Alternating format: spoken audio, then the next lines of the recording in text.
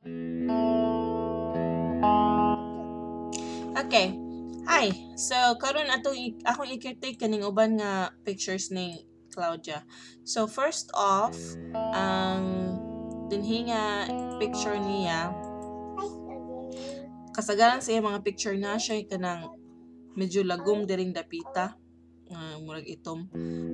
Ako na lang gikuan sa training kung unsaw na siya pagtangtang. So you have to go back to that training kung unsaw na siya pagtangtang, or I can show it to you later. So gamitan ra ninyo na parehas ani lagom gyapon siya. Kana lagom. So anyway. And then kani siya ako na ni siya gi-mention nga pati ang iyang pagkakuan liquefy din he. So mention na siya nako. Okay, and then kani siya na siya mga picture nga sa ako ning pagbutang og makeup nga murag ano man ning iyang kuan nga murag kaputi man ni. Ano man ning iyahang pilok nga puti man ni siya. Nalibog ko ana dapat itom ni siya napitan ni mga pilok niya ambot na unsa na kanang puti na siya dili man na siya ana. Muna nga kuan kay sa hayag dagay na. Anyway, paitoman na siya. So buhaton ninyo inyo na siyang paitomon, butangan na ninyo nagpang pa-dark. Og kani pud siya, butangin ni siya dinhi og kanang itom sa iyang mga mata niya ani. Ana ako ipakita niyo niya. Dayon kani siya naay kurtina sa ubos i-crop ra ni siya. I-crop ni gamay bulahan matangtang ni siya sa taas. Ganit po siya ang scar nakita sa likod, so kinahanglan ipahayagan na ning sa likod dali dapit. So akong i-open ni siya sa Photoshop para actually ni siya pwede na ko ni siya pahayagan dali. Exposure.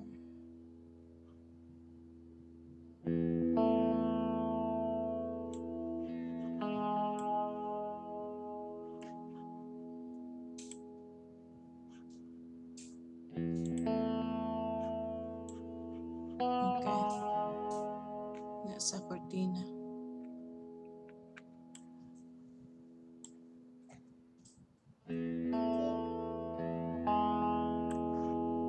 Okay, nawala na tong car.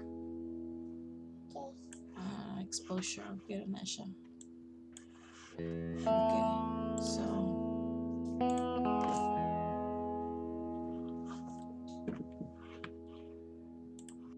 okay, so unan yung buhaton ng naay mga murag gahiwi gani, gusto na ko nga inyohang tarungon.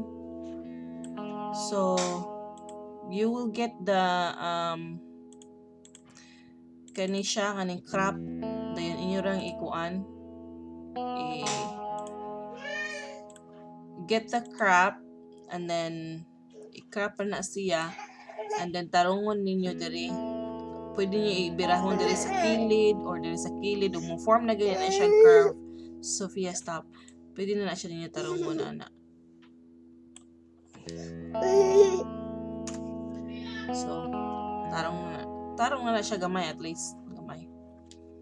So yun ana din. Kani pud siya.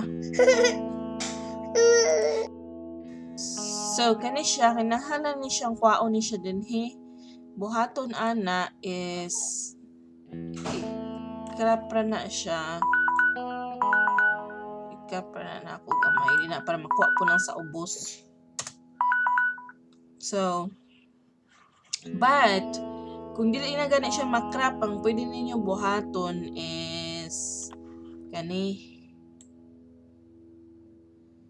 ana dayon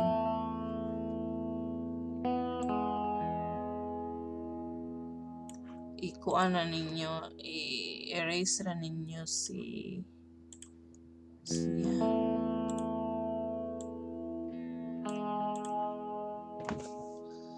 Okay, so you have to kind of use a soft brush on this. So kailangan ang hardness niya 0. So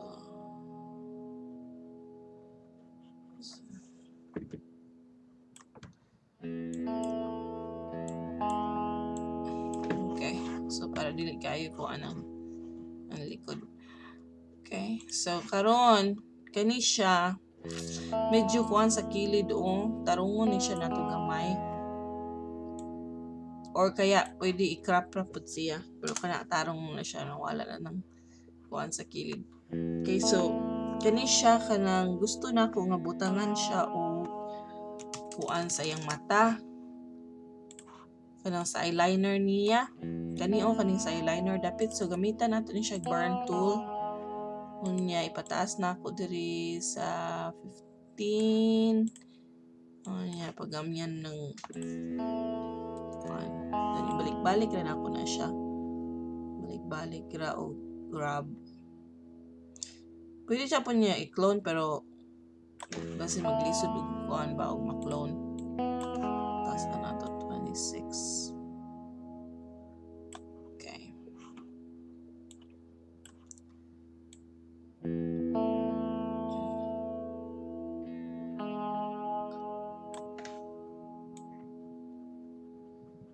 Ana din ha.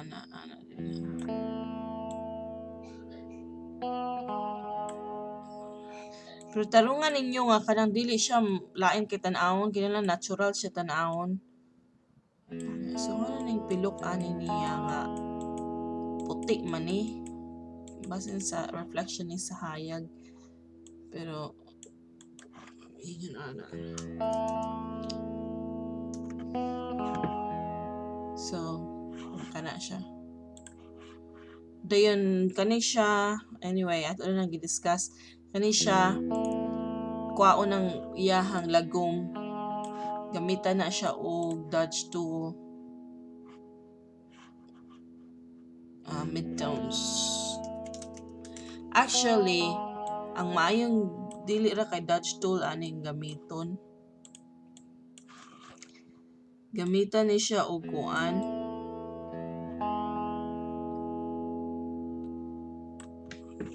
Gamitan ni siya og medyo narang-arang man siya. Gamitan ni siya og kaning healing brush.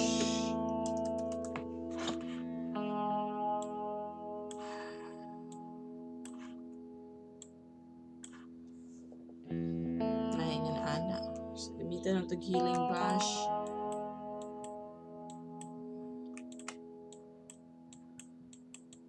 Dapat unahon ni siya niyog fix. Dayon isunod ninyo og kuan. Smooth ang skin after you fix ani. O pwede og na-save ninyo to. Ma-fix ninyo yung ana. Okay? So, kana wala na siya. So, ingon ana ra. Hasta po ning iyahang dinhi o spikas.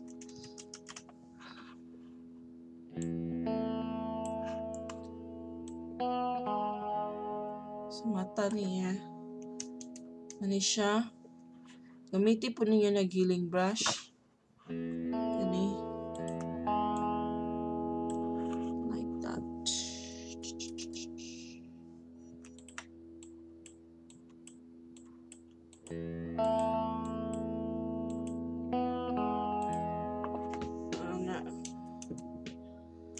Okay. Okay, nindot na siya tan-awon ingon ana. So, just make sure nga mawala nang iyang lagom diri sa ani dinhi. Then, kuha na siya, munindot na siya. Okay? So, para na to karon. Walay edit. Na-edit. So, I want you to go through each picture and then i-edit ninyo. So, ipakita na ko ang ako ang gi-edit. So, mao ni siya ako ang edit. katong ako ang gikuan edit. So kumpara nato sa inyohang gi-edit ninyo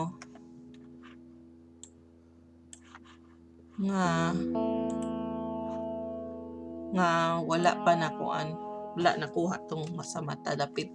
O mo na gi-edit ninyo. Nya kani siya nakuha na iyang kuan. So, ang iyang tone actually lahi. Medyo warm ang iyang tone, pagka-yellow gamay. So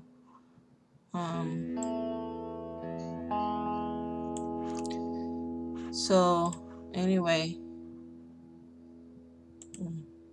mauna na siya. Okay? Alright. So, palihog ko correct. Thank you.